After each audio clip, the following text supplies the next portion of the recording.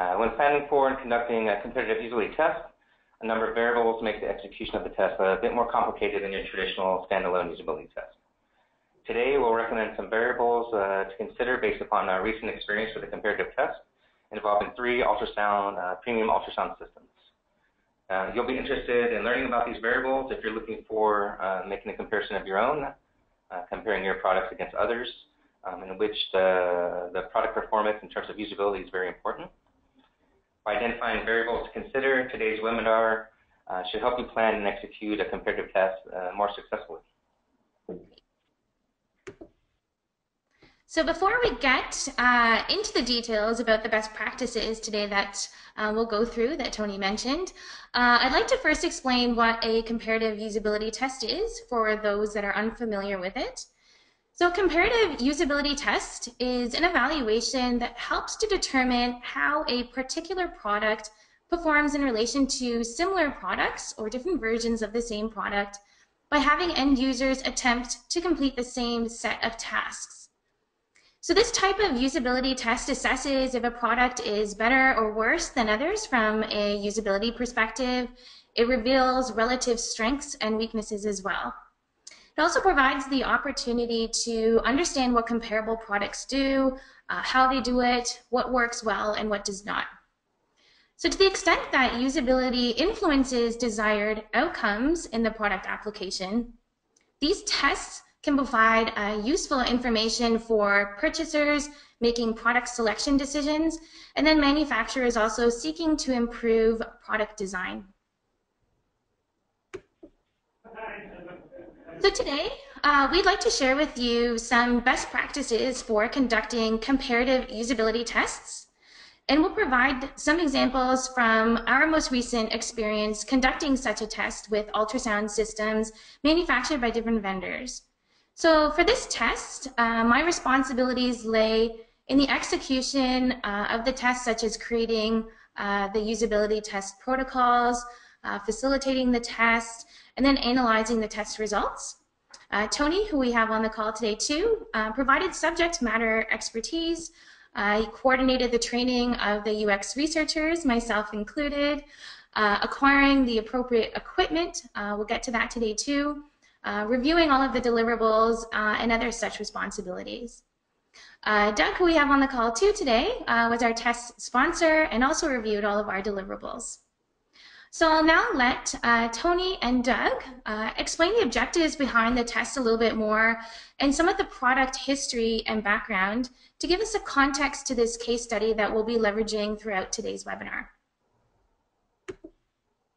Thank you, Anneliis. So as Healthineers, that term being that we pioneer ultrasound as well as in the healthcare space, we produce innovations. And many of those innovations have come in this very building. So I don't want to leave you in suspense.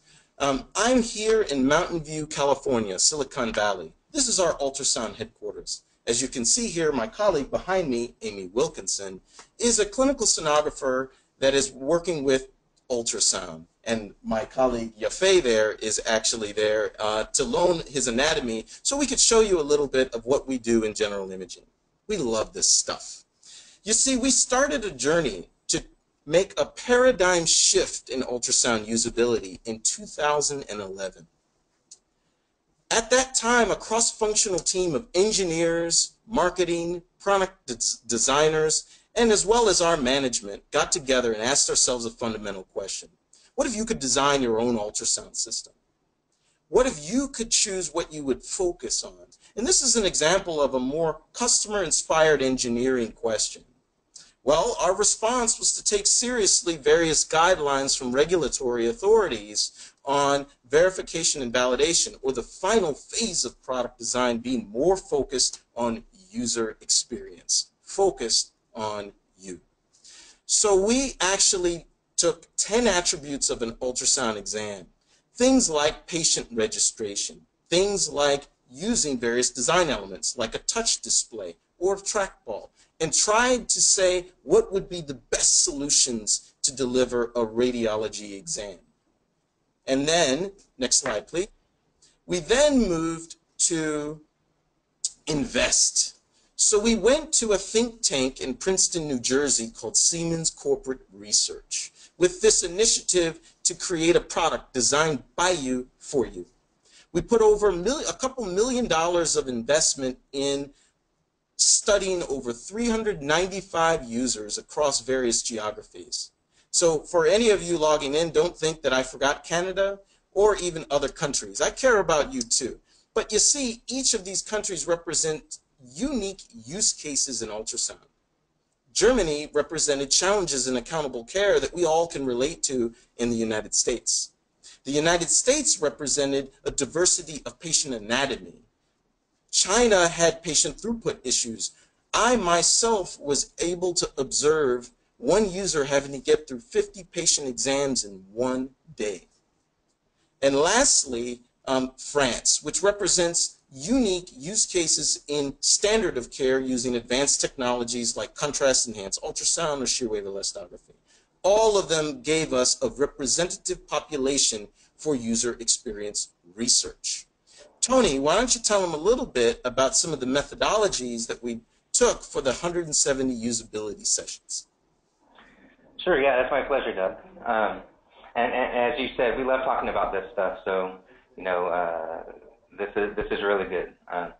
So as you know, we started with site visits around the world, and we started with user interviews, which helped us generate personas, which led us to create tests, create prototypes and test them. So for those that don't know, personas are just a description of the different types of users. So Doug listed some of them up there, but we got more complete information. We then ran multiple studies on a variety of low and high fidelity prototypes to test user interaction solutions and workflow until we arrived at a user interface design that we felt, you know, was a leap forward for our product in terms of usability, efficiency, learnability, memorability, likability, and usefulness. These are the 6 components of what defines usability for a system. Fantastic. So after taking these prototypes to development, we actually produced what's called the Accuson S family of ultrasound systems for general imaging. And actually, Amy here, if you would like to get started, is using the Accuson S3000 ultrasound system right now to give you an example of some context as to how an ultrasound system is used. As you can see, she has a display in front of her, she has a user interface in front of her, and then she will use a probe or a transducer with a contact point on the abdominal exam, in this case, which we view as core or bread and butter in radiology. So with this design, actually, many of us kind of felt that we needed a third-party, non-biased assessment prior to commercialization to give us an indication of how well we could do in resolving some unmet needs in healthcare.